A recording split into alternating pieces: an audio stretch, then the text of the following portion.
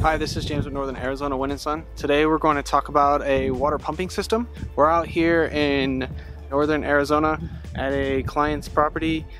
He's got 20,000 gallons of water storage, an 11 SQF 2 Grundfos pump, and about 1,400 watts of solar powering that pump, and he can maintain all of his water needs for himself and his irrigation, his farm, from that system. So the pump is set at 300 feet. Oh, from here you're pushing 50 psi. Yeah, this is the lowest part. So yeah, it's probably down a little bit higher psi. There's so many different numbers. There's so many different valves around the property. At one time I knew them all, but this was going to be the original house. This was the pad, and a couple of online searches basically told us anywhere that you're close to a bluff. You can see this bluff wraps around the property. If you're within 100 feet or so of that bluff, that's where you have your best chance of water gathering, because the shifts leave big fissures for water to be there. So the well driller agreed with that and said, yeah, this is a perfect place for doing it. That's where we dropped it, and right away hit 100 gallons a minute. I'll never win the lottery. That's as close as I will ever come to winning the lottery, is the day that all that water started blowing out. So we were pretty happy about that. Especially when you're trying to do what you're doing. Yes. Yeah, without water, agriculture it's tough. So that was the make or break moment too. Yeah, and to be able to do it on solar, that's why we have the big tanks, because you have to have all that volume, because we don't have the power. It's battery to pump the volume.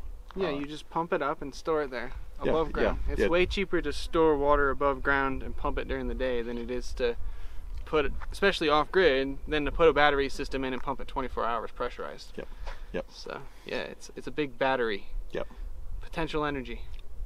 So. And it's allowed us to make a living. We're able to pay all of our bills off of what we produce here, and we're only probably 2 years away from return on investment on all of it, with what we're able to raise and sell based on the water production and what we can do with it, between vegetables and raising livestock, and having pasture grass and pastured poultry. And so this stuff is it was a no-brainer for us. Once it pays for itself, then how many years do you get out of a Grundfos pump?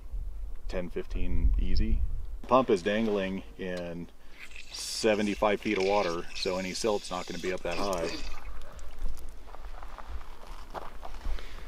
Well, and a pump in this application is pretty easy on it too, unlike like a typical pressure bladder style pump where that pump cycles every time you have demand. This thing will turn on once and run for multiple hours, and then it gets a rest. It's that start-stop cycle that's hard. It ramps it too. So yeah, the sun comes up, it starts pumping slowly, and as soon as there's enough power to start making full production, it's running like that until the sun sets. So you're right, like cycling pumps is a lot harder on them than... You don't have the multiple inrush and head pressure change cycles. This is the easiest way on the pumps. You couldn't have done this any better though, because you're literally using the earth. So put the energy into getting the water up there, and then use the earth to bring it back down to where you need it. Whenever you do need it. So it's exactly how you should do it. Yeah, so. It's labor intensive to do it that way, especially that spread, that high elevation, when you're dealing with the rocks and the material that we have here. But once you're done, you're done for a lifetime. You're truly done. Maybe some maintenance here and there, but this was the best way to do it. There was other options that might have been a little bit more simple, but in the long run, we wouldn't have the choices that we have. We wouldn't have the abilities that we have. So I don't regret spending the money on the water system at all. It's kind of the heartbeat of the property. And again, with all your solar stuff, and designs on what we needed. A guy like me that, 6 years ago, I'd never driven a tractor. I had a little plumbing experience from a high school job that I had, plumbing swimming pools, but this was all new to me.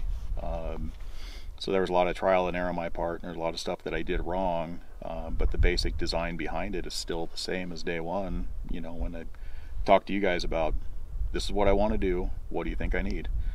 We put all that stuff in, it was plug and play, it worked right from day one, and it was still working right up until the day we did the upgrade. The only reason that we did the upgrade is because we had grown the farm out. We needed more irrigation, we needed more water. But everything that I pulled out of the ground, the solar panels, I mean, they're all ready for another application, whether I sell them to somebody else or I just have a backup pump sitting in the storage box just in case something ever happens or whatever. So have you calculated what you're getting up there? Is it about 12 gallons a minute, 11 gallons a minute? We didn't put a bucket on it, but I can tell you that it is substantial. I would say it's at least 11 gallons a minute. Based on the pump performance chart and our head pressure and whatnot, we should be getting 12 gallons a minute without any problems at all. If you have a problem with your pump or your solar system, with the storage tank up top, you can have this down to be repaired or in failure mode, and you can still have water, like zero interruption. That's a huge, especially out here. You don't get a technician to just show up, maybe that day when you're 50 miles from town. And then the other thing too is, and I think that's what you were alluding to, is like a lot of these people around here, they always want to build up at the highest part of their property because that's where the great view is. And there's a lot of drawbacks to doing that, but one of them is you can't do that gravity-fed return water. So now you have to pay extra money for a booster pump. Even if you got water storage somewhere, then you got to booster pump it with a bladder tank up high. It's just a lot more expense to add. So the pump is only taking a max is 1280.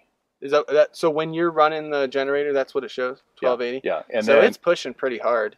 Yeah, I think the most the pump will do is about 14 or 1500 watts. When we just fired it up, when I put the new controller in, it peaked out at 14 and then dropped back down for a little bit. I want to say like at 12. Oh, okay. Just for a few minutes, and then it just kind of coasted back down to that. So I'm guessing that was the initial, overcoming the inertia of all that head pressure. Well, there's 4 365 watt REC alpha modules on the ZoneWork tracker, and being that you have the ZoneWork tracker, you probably get maybe 7 to 8 peaks on hours a day.